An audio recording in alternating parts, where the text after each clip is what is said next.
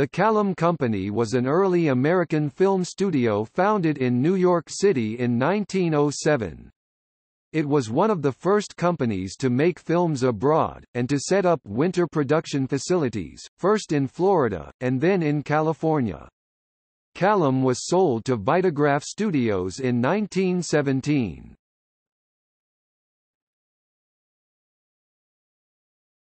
Topic: Formation and history.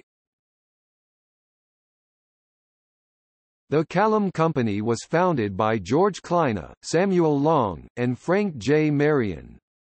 The company was named for their initials K, L, and M. Kalem immediately joined other studios in the Motion Picture Patents Company that held a monopoly on production and distribution. Frank Marion had been the sales manager at Biograph Studios and Samuel Long was the manager of the Biograph production facility at Hoboken, New Jersey. Needing to raise more capital, the two experienced filmmakers approached Chicago businessman George Kleine to come in as a partner. Kleine, already a successful film distributor, was involved only a short time, but it was a profitable investment for him as his partners were soon successful enough to buy out his shares at a considerable premium. The company began operations from a small office in a loft building at 131 West 24th Street in New York City. The partners were able to lure general manager and director Sidney Olcott away from Biograph. Olcott eventually became the Kalem Company's president, and was rewarded with 1 share of its stock. Kalem had no indoor studios, so most of its films were shot on location. In February 1907, the company made its first motion picture, titled The Sleigh Bell. While Kalem scored successes in their first year, the rate of production at the once powerful Biograph stagnated, hampered by the loss of important personnel.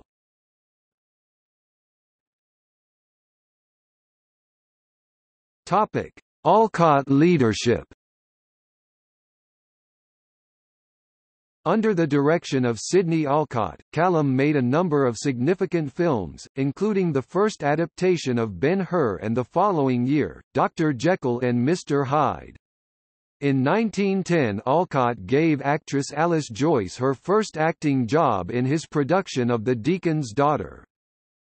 The one-reel version of Ben-Hur, in which Manhattan Beach, Brooklyn was used as the location for the Holy Land, was made without obtaining the rights to the book, the usual procedure in the industry at the time, and Kalem was sued by the estate of the author, Lew Wallace.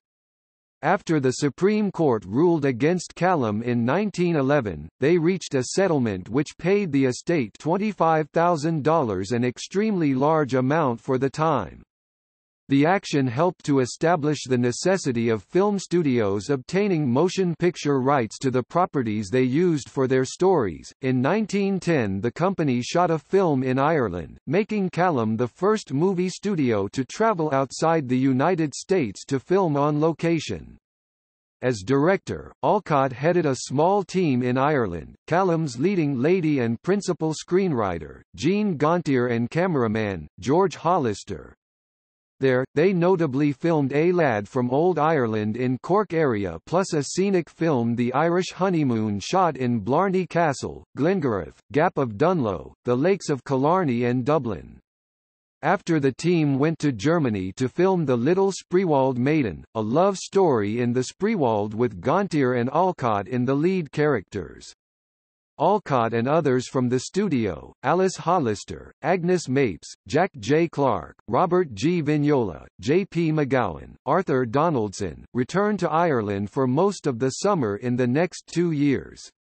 The O'Kalems, as the American entourage were affectionately dubbed, made such Irish films as Rory O'Moore, The Vagabonds, You Remember Ellen, The Colleen Bawn, one of the first American 3-reels 40 minutes. 22 films in total for Kalem.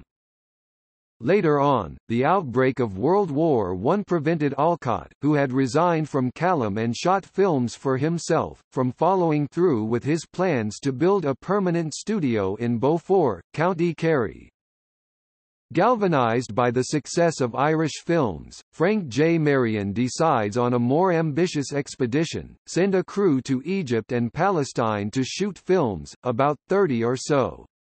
Company stayed in Luxor, shot melodramas with titles such as An Arabian Tragedy, Captured by Bedouin, Tragedy of the Desert, A Prisoner of the Harem and documentaries The Pulsing Life on the Nile.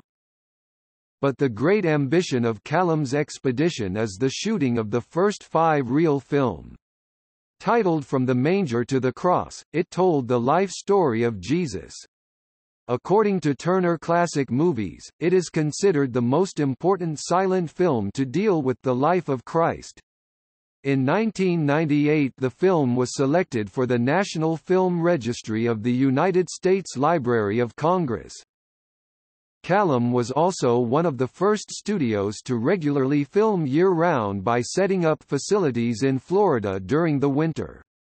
The Florida company consisted of Sidney Olcott, George Hollister, cameraman, Alan Farnham, scenic artist, Arthur Clough, property man, Jean Gontier scenarist and leading actress, Jack J. Clark, leading male actor, Robert Vignola, the bad guy, J.P.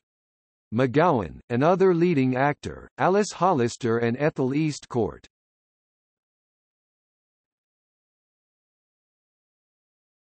Topic: Expansion.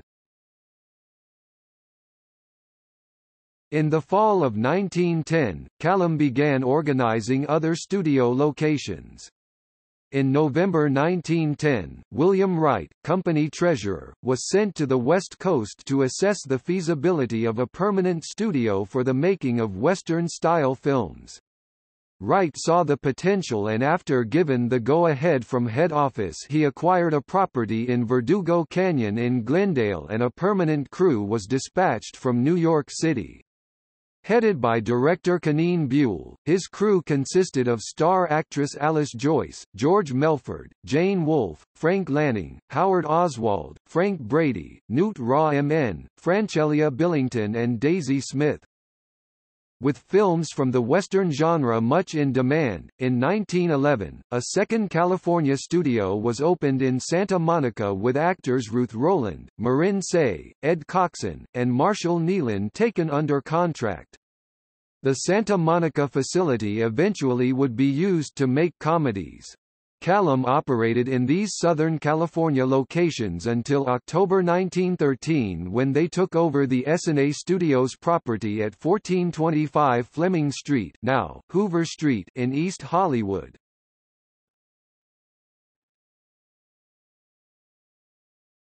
Topic: Notable serials. In November 1914, Kalem released the first of 119 episodes of the serial The Hazards of Helen, releasing a new segment every Saturday until February 1917. Each segment had a self-contained story, so it was more of a film series than a serial.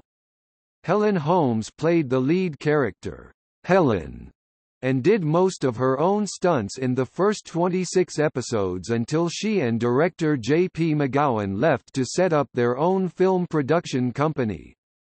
The two began a relationship while working on the serial that led to marriage.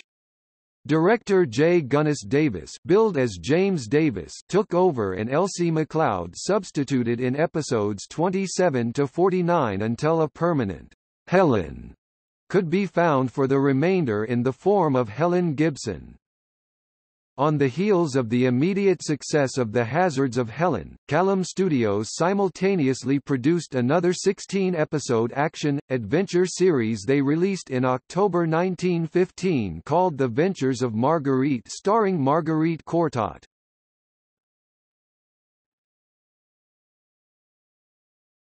Topic: Final changes.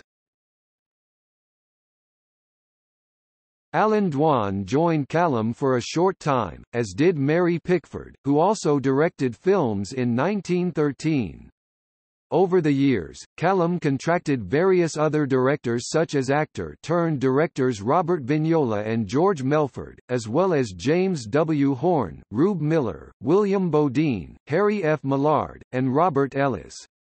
In 1915, the company lost Sidney Olcott, who left to work independently for World Film Corporation, Famous Players Lasky, and other studios.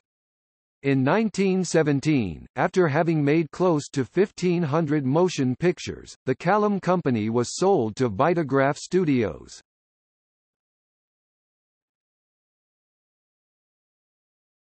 Topic: Notable figures of Kalem.